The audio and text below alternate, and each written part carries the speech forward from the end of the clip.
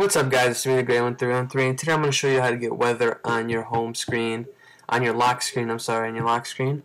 And what you got to do is first open up Cydia, go to sources, and you're going to have to add this repo right here, repo.insanely.com.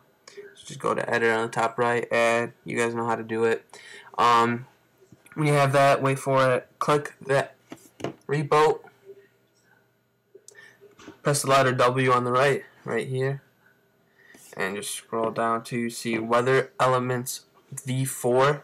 What you want to do is click on it. Up here it should say, it says File Installer. Up here it should say Install Installer. Follow it. Then just go home. And then what you want to do is you've got to open up Winterboard.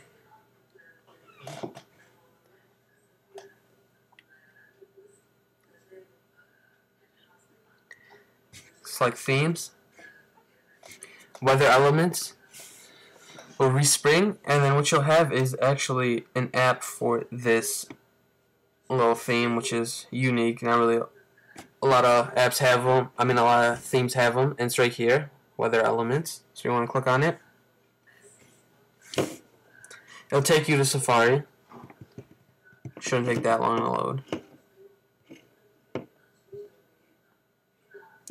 And what you'll have here is actually a cool little customizable thing. So you put your location, as you can see, mine's 90210 Beverly Hills.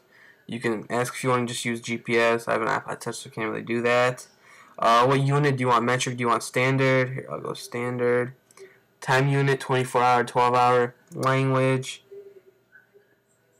You got all these different language, not really, like 5 of them actually. Different themes. There's 3. If you want to use true animations, sure, why not? How often do you want to update it? Let's put 5 minutes. Which city do you want your city hidden? Do you want your city vertical? Depends on you. So after that, just click on submit.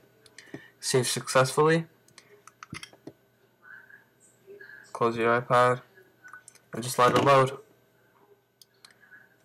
When you first do this, it will take a while to load,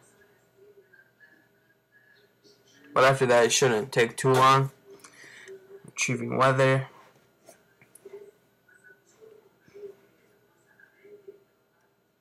So as you can see there, Beverly Hills, it's an overcast, 60 degrees, high 67, low 56, and you can see these animations, pretty cool. It's kind of laggy, but as you can see, the little clouds moving. Oh, and that's really cool. So you click this arrow right here, actually, or any of them. Actually, no, just the right one.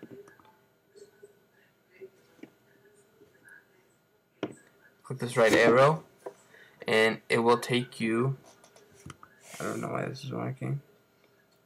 To some other facts. 5:42. Sunrise, 8:07 p.m. Sunset, pressure, humidity, wind speed, dew point, stuff like that. Observation location.